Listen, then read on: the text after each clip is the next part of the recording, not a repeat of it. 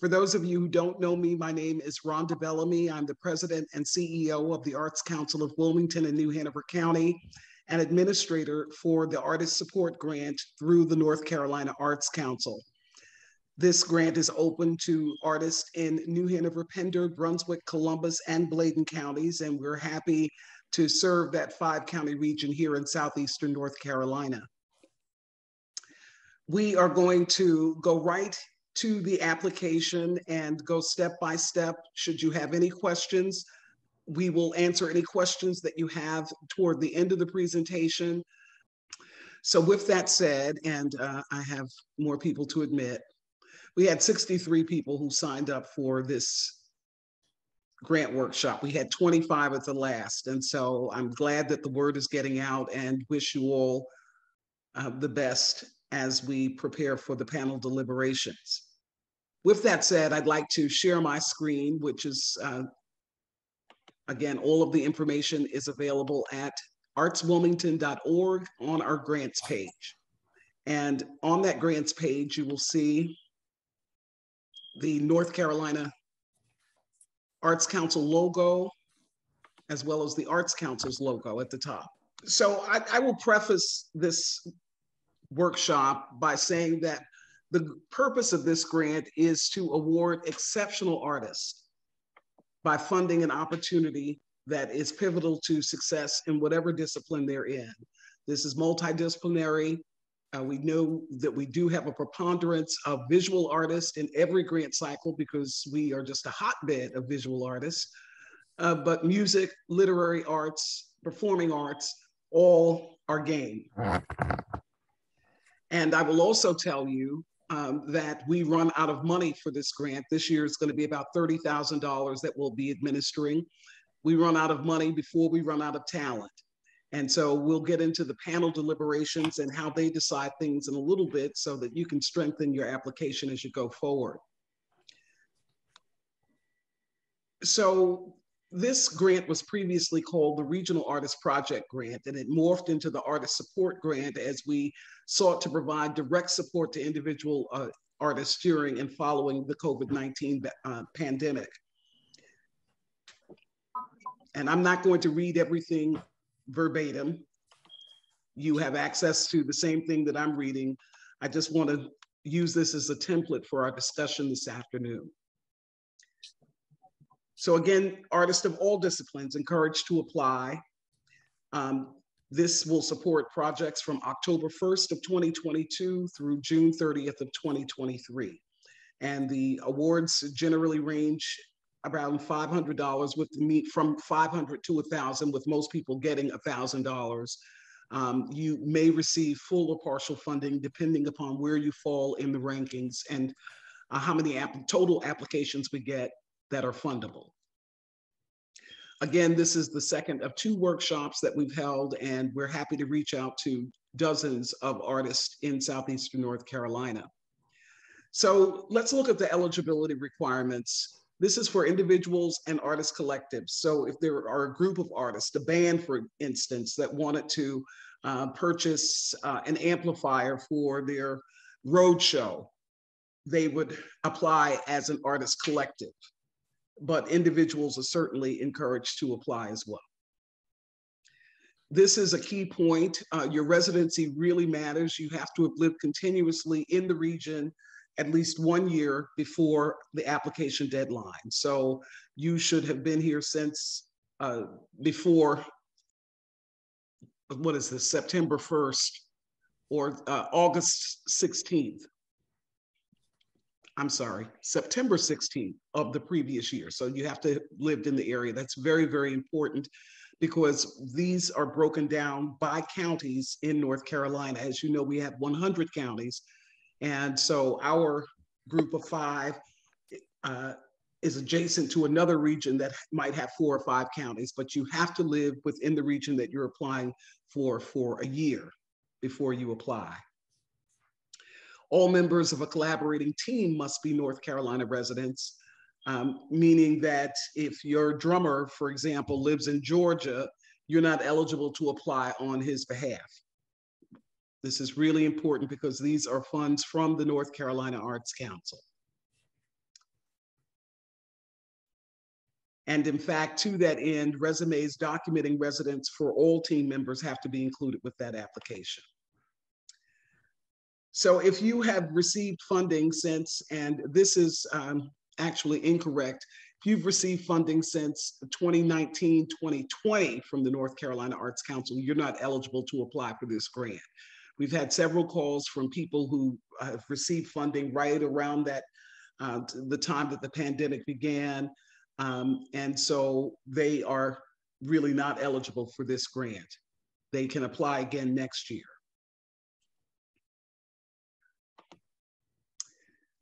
Conflict of interest. Our current board and staff members of the consortium partner organizations and their family members are not eligible to apply for the award. So our partner organizations here in Southeastern North Carolina are the Brunswick Arts Council, headed by Mary Beth Livers, as well as the Columbus County Arts Council, headed by Sally Mann. There are no fiscal arrangements so far with Pender or Bladen counties, but because they don't have active arts councils that get their funding directly from the North Carolina Arts Council. And so we serve in that capacity. Please feel free, if you live in those two counties, to reach out to me. In any of the counties, you can reach out to me, but also if you live in Brunswick or Columbus counties, you may reach out to the leaders in those counties as well. This is another sticky point for the Artist Support Grant, the student status. So you cannot be enrolled full-time in undergraduate or associate degree granting programs at all. If you are in a certificate program, it's generally eligible, but not if it is actually in your field of study. So as the North Carolina Arts Council interprets it, our artists who are pursuing graduate degrees in subjects other than their art form may be eligible if they meet the other eligibility criteria. And so if you have any questions about student status or residency, please be sure to seek me out before you submit the application. Eligible projects and cost. So in new direction, the North Carolina Arts Council is saying that up to 50% of the grant amount may be used for artist fees for your creation of the work or the process. In addition to that, these funds may be used for the completion or presentation of a new work, career promotion, such as creating your websites, portfolios, audiovisual documentation, and online presentation. Training. Many times we have artists of all disciplines who want to get professional development in their field, whether it's online or in person. That is an eligible expense. And travel, the cost of transportation, lodging, and food for training, professional conferences, or research. And we've had several of these for research. In fact, we funded a trip to Greece, a travel trip to Greece for research on a particular book that this author was writing. And so that is an allowable expense. Now, here are some of the things that we do not cover. It's not for scholarships for undergrad or grad level education, not for projects that support or oppose a particular candidate for public office. Also not allowed are projects that are exclusive to members of a particular faith group, and also projects that do not have a direct effect on the applicant's growth as an artist. So many times they say, oh, I want to, put on a talent show. Well, this is not that type of grant opportunity. This is something that's going to move your career to the next level. Going down, I think we're all clear on the deadline, which is, excuse me, Friday, September 16th at 5 p.m. We want all of the applications submitted online to grants@artswilmington.org. And the subject line should read ASG 2022. You may also hand deliver if you don't have computer access, but it is much easier if you email it. So let's talk about the evaluation criteria.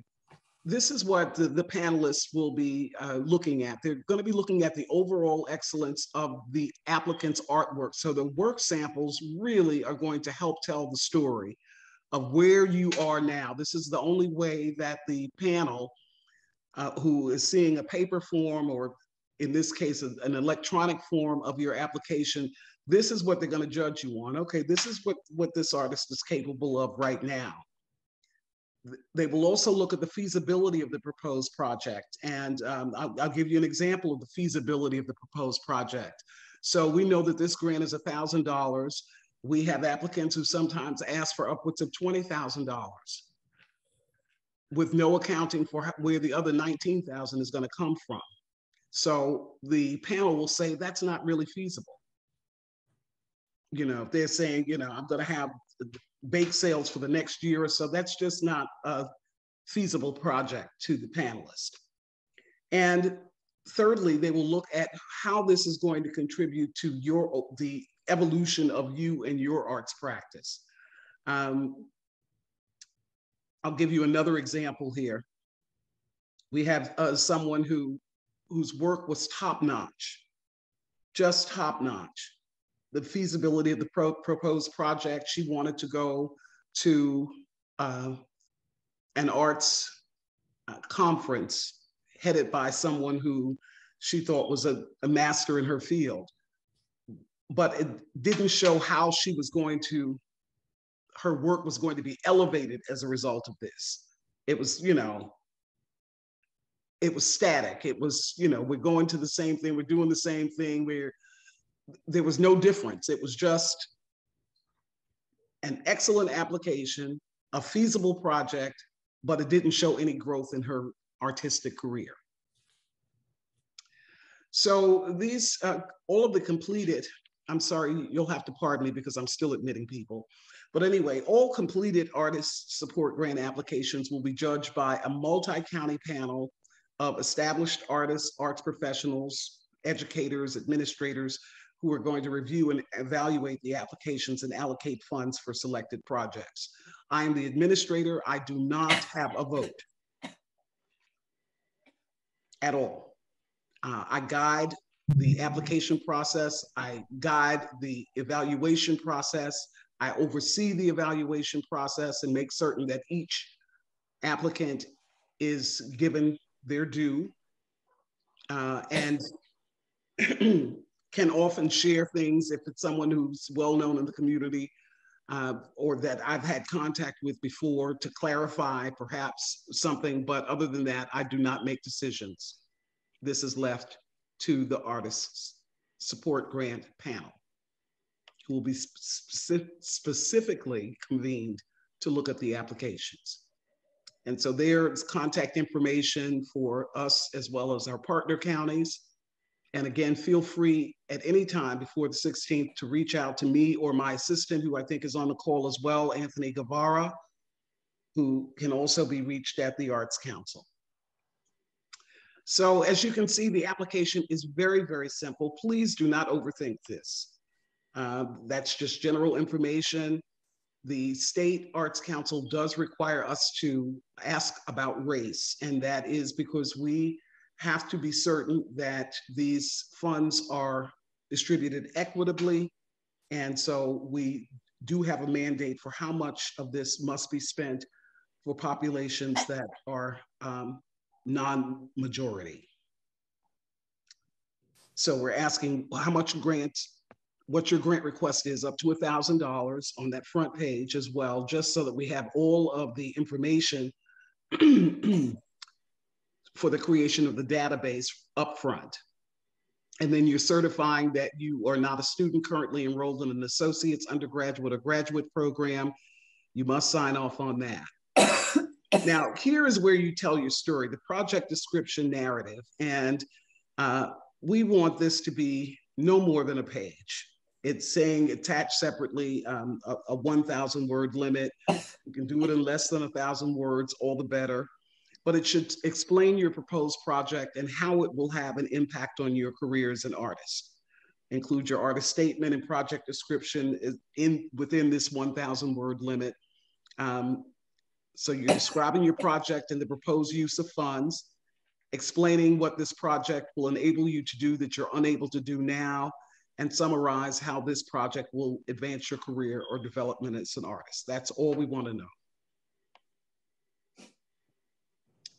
Here we'll ask for the grant amount again, your start and end dates, again, falling within that October 1 to June 30 period, and then the project budget. So let's say, for example, you want to buy a kiln. So, I'm sorry. Kiln goes there. The kiln, let's say, is $1,500. You're asking us for $1,000, which means that you're going to match $500. So for the $500, you'll say personal, perhaps. Let's see, personal funds.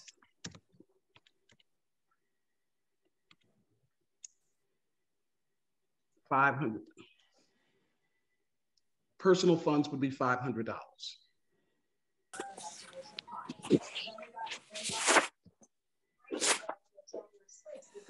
Is that understood? Any questions about that? Okay, great. So that's how you operate or complete the expenses.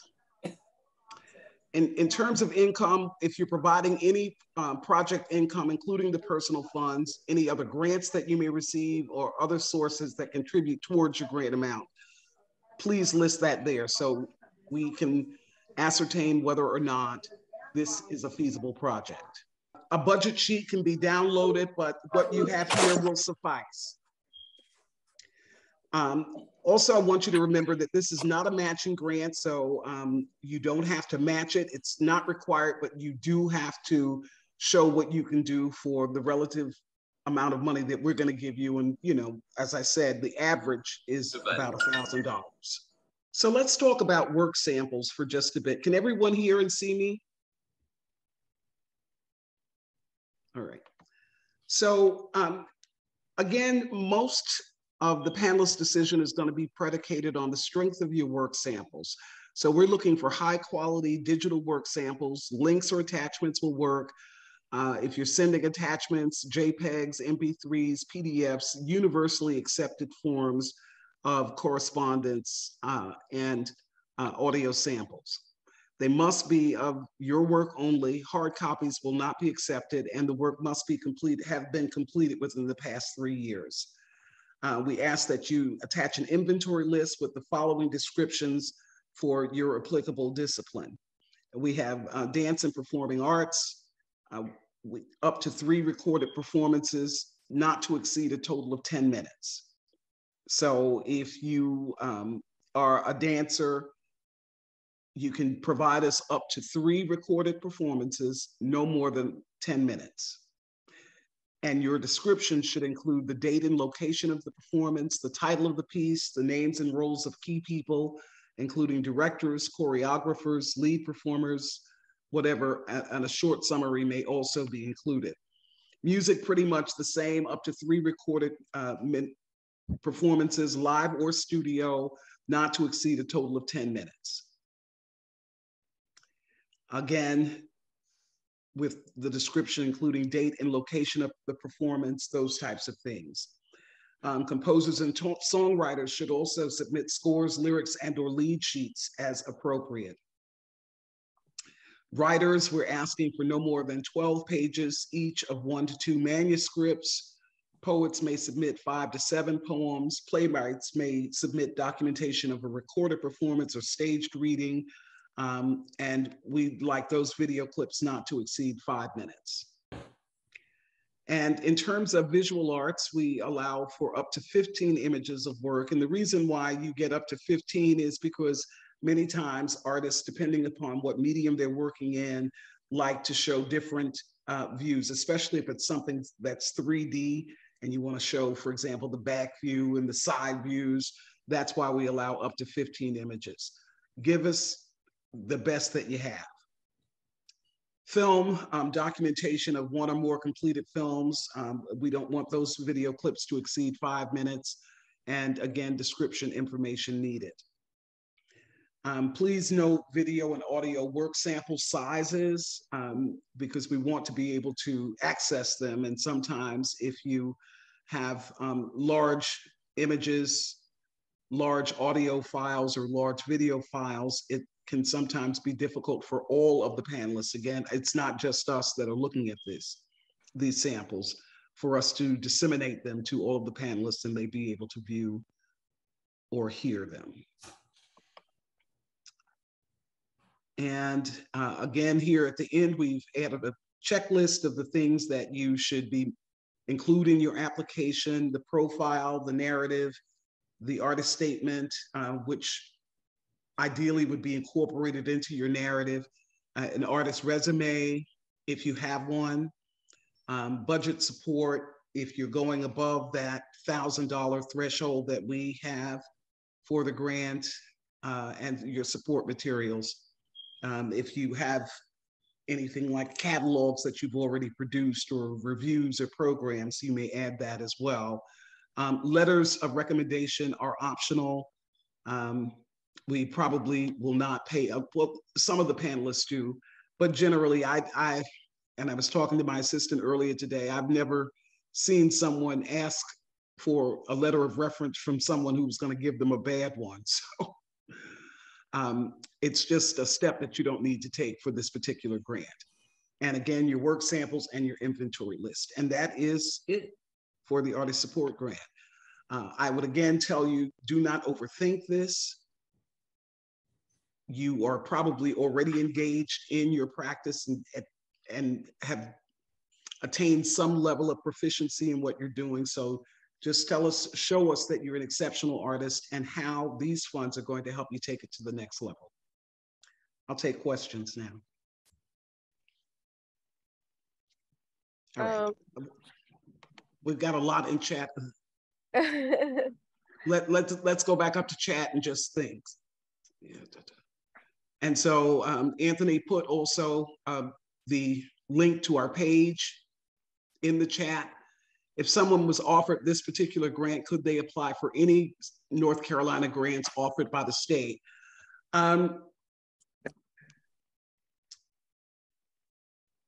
The state has a few grants, but this is primarily how they fund individual artists.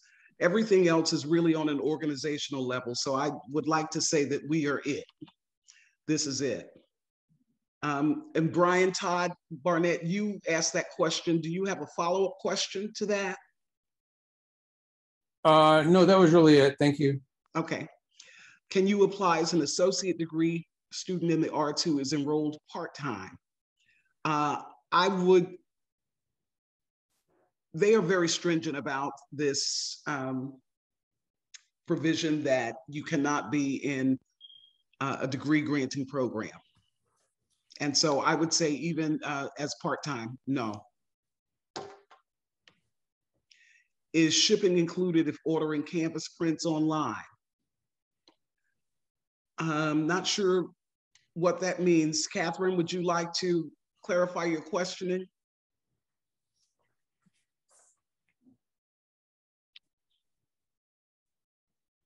Okay, we'll go on to the next question. Can the artists contribute their own funds toward the project to support feasibility? Absolutely. Absolutely. I'm sorry, I was on mute. Can I Okay. ask my question again? This is Catherine. Hi, Catherine. Hi. If I order canvas prints online, there's shipping involved to ship the canvas prints back to me at my home. Can I include shipping in the budget? Yes. No. Okay, thank you. Yes, you may. All right. Can the artist contribute their own funds to the, I answered that already. Looks like maybe, let's see. Okay. Can a link to a Google Drive folder be used instead of attachments? Yes, but be certain that you give us permission to view. We don't need permission to edit, but make certain that we have permission to view and that we can share it with others, because this is going out to the panelists. All right. What is the file size not to exceed for images? we don't know until we get them or can't get them. So I really don't have a more specific answer on the file size not to exceed for images, but high resolution images come through without any problem. So I don't know how to answer that. But if you send something and we're not able to open it, we will reach back out to you and say, you know, we've got to have this in another format, either Dropbox or something like that. Can we add images into a zip file? You may. I have a question. Sure. I was just trying to get through the list of those that were already in the chat. Yes, Please ma'am. further explain the requirement to prove residency. Again, you have to live in Region 5, New Hanover, Pender, Brunswick, Columbus, and Bladen counties. Your residency must be at least within a year of you applying. So you had to have lived in New Hanover, Pender, Brunswick, Columbus, or Bladen counties since September 16th of last year. And many people, you know, have no problems with the residency requirement. If you do, please reach out to me. If there are any specifics about your particular application, please feel free to reach out. May I follow up with a question on that? Sure. In the list of requirements, I thought there was something about a resume related to residency. Right, and those are for unincorporated artist groups. So I use the example at the very beginning about, you know, a band that's formed and they want to buy be able to purchase an amplifier for the band. Everybody in the band has to live in this region. Got you. And how do I prove that I've been here for the year? Well, do I just state that I have? You do, and you have to have this information as part of the application. Your address is included as part of the application. Understood. Thank you very much. Okay. Do the funds have to be used between October 1st, 2022 and June 30th, 2023? Yes. So you should not be applying for something that takes place in September because it can't happen in September. It has to happen after October 1st and conclude by June 30th of 2023. All right, let's see. I think that is it for the questions in the chat. Any other questions? Yes, ma'am. Yes, Deborah. My question is, I already submitted, so it may be a moot point, but it'll help somebody else. I did my entire file. I saved everything as a PDF file, including the images. So it's just one PDF file. Is that acceptable or the? It is very acceptable. In fact, it's preferable for me. Yeah. and Anthony. My other question is, two other questions. When will we have Word? So generally what we do, and I can give you the exact dates because we've already logged them into the calendar. So we have to allow the panelists 2 weeks in order to review the applications. So we're anticipating that they will have the applications. Well, it takes us actually a couple of weeks to compile all of the information and get it in a form that the applicants can see. We do it by discipline. So we will have all the visual artists in one category, all the dancers, all the musicians. And so that takes us a couple of weeks to process. This is massive amount of paper and work samples. So we allow ourselves 2 weeks. Then we have to allow the panelists 2 weeks to review all of the submissions. And then we come together for the panel discussion. And I can give you that date as soon as I can minimize to look at my calendar. And then my board of directors of the Arts Council of Wilmington and New Hanover County has to approve of the recommended levels of funding by the panelists. So that's generally, you know, kind of overnight. I shoot it out. These are the recommended funding levels, approve. It's an up or down vote. They don't go in and say, oh, you know, why I hate her stuff. So there's none of that goes on. So they generally, you know, overnight, within a day at least, we have a quorum of the board that responds to the recommended funding levels. And then that's when I will put out first to the artist who have applied for the grant, information that you have been awarded, and that your contracts will be following within the next 2 or 3 weeks. We generally hold a jingle and mingle in December, mid-December usually, and have a ceremony recognizing the Artist Support Grant winners as well as our Grassroots Arts Program grant winners. That's a grant that we give to organizations.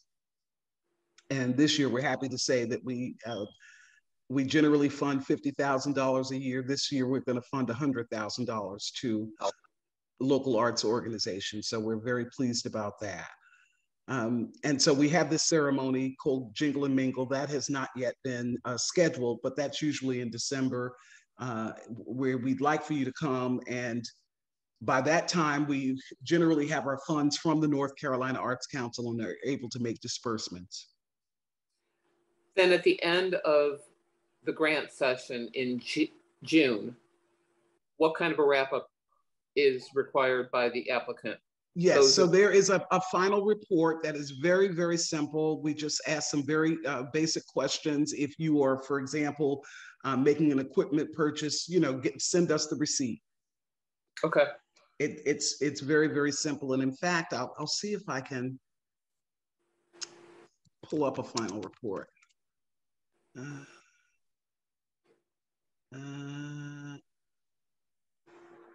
Well, these are all, I don't have it here, but it will also be posted on the Arts Council's website. And I'll post it ahead of time just so you, when I post the video, so you'll know what you have to do should you be awarded. Okay. It will also be sent with your contract package. Okay, thank you. You're welcome. Any other questions? I have a question. I tried to download the budget, the Excel spreadsheet, and it wouldn't, it was for read only. And I just wondered if that's my computer or there's some glitch. They said, my computer said it was corrupt. Well, that is, that's a link to the North Carolina Arts Council's website. And again, you don't really, even for purposes of this grant, you don't need that budget. You can just put it right into the application. Okay, thank you.